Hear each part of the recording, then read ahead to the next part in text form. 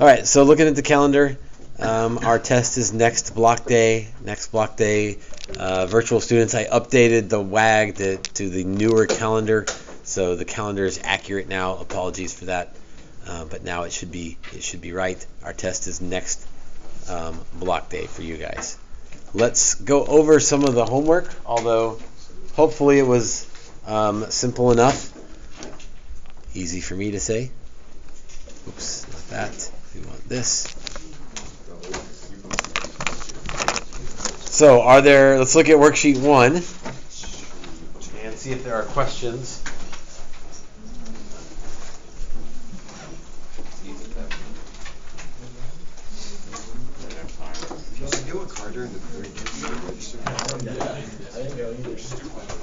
So are there questions from Tori? 16. Limit as x goes to infinity. I'm just going to rewrite it up here so I can look at the graph. Limit as x goes to infinity of the function.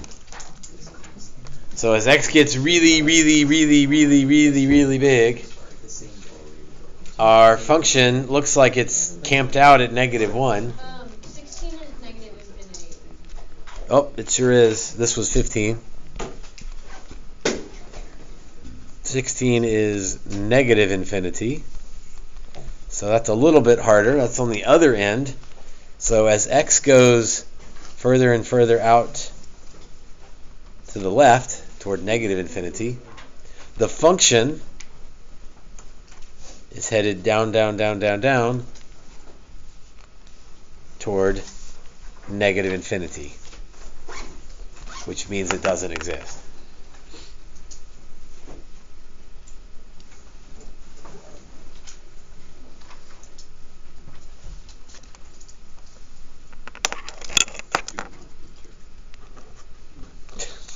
Does not exist. Anything else from the first page? Again, the first 3 lines kind of go together because it's all about 2 and then -1 and +1. So handling the open circles and closed circles, and jumps and all that. That picture looks a little crazy. Anything from 17 through 30?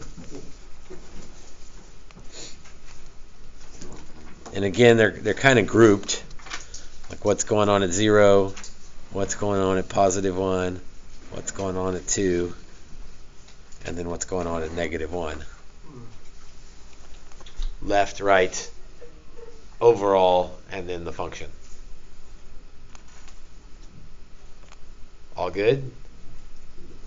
Again, I told you yesterday, it's a weird concept, but once you get it, answering the questions usually goes pretty quick. At least on worksheet 1 they do anyway. Don't get too excited. That'll change today. 31 through 36, we didn't do any exactly like this, but it's just adding or subtracting or multiplying the various limits. Do I need to do any of those?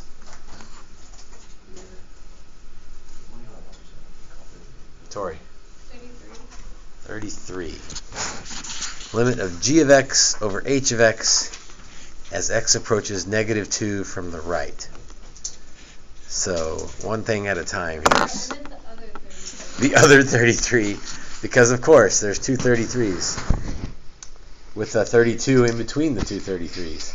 So, math teachers counting and whatnot. So the other 33. X approaches 2 of h of x plus g of x. So as x approaches 2 of h of x, what's this limit? As x approaches 2 of h of x. That's d and e. Well, I can kind of stop the problem right there, because d and e plus anything is not going to exist. So I guess I could look and see what g of x is. G of the limit as x approaches 2 of g is also d and e, but it doesn't really matter. If one of them is d and e, then the whole limit is d and e. It's not like 2d and e, it just doesn't exist.